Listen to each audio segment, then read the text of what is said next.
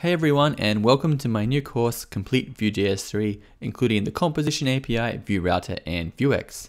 This is going to be a quick introduction telling you about the course, about me, your lecturer, and showing you all the interesting projects we're going to be working on. So firstly, I just want to point out this is actually a re-recording. This has been re-recorded in April of 2021. In the last year, around 13,000 students have taken this course, and I got a lot of very valuable feedback. The main improvements are going to be around the sound quality, the pacing, and the depth of explanations. The actual projects we're working on are going to be exactly the same, but I'm going to be going deeper on some topics and just making a lot of general improvements. A quick introduction to me, your lecturer. My name is Lachlan. I am on the Vue.js team and have been doing Vue for many years at this point, and I maintain a number of the core libraries, so at the very least you know you're in the hands of an experienced developer. Let's take a look at a couple of the applications we're going to be building and the way this course is going to progress. So you can see here we have 8 sections. There's 4 fundamental modules where we learn different techniques, including the Options API, the Composition API, Vue Router, and Vuex.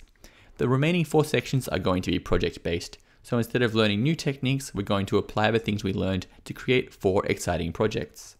One thing you'll notice is this course moves pretty quickly. I do assume you have understanding of JavaScript. As long as you're highly motivated though, you should be able to pick up things as we go along the way. The first project is going to be form validation, something very common you're going to be building in the real world. You can see we have validation here. Once we fill everything out, the form is ready to go. We're going to make these components highly reusable, so you're actually going to be able to use these in other projects by making the validation, the label, and the styling dynamic. After we finish that, which is going to be built with the Options API, we're going to move on to another Options API project that's going to be Pokemon Evolutions. Again, we focus on reusable code. We're making this card component, and we're going to be able to reuse this throughout the rest of this course. Clicking on a card is going to load 2 more creatures, and these are going to be loaded from a remote resource, so we're going to see how to handle fetch requests using Vue. Finally, after that, we move on to something called the Composition API, Vue's latest and greatest feature.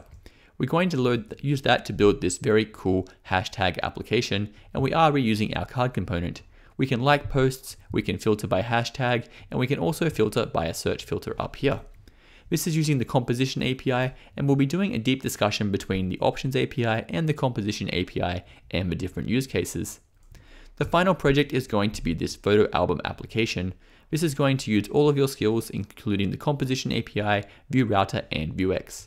You can select an album, it's going to load a bunch of photos from a remote resource, and we're going to be using routing with Vue Router.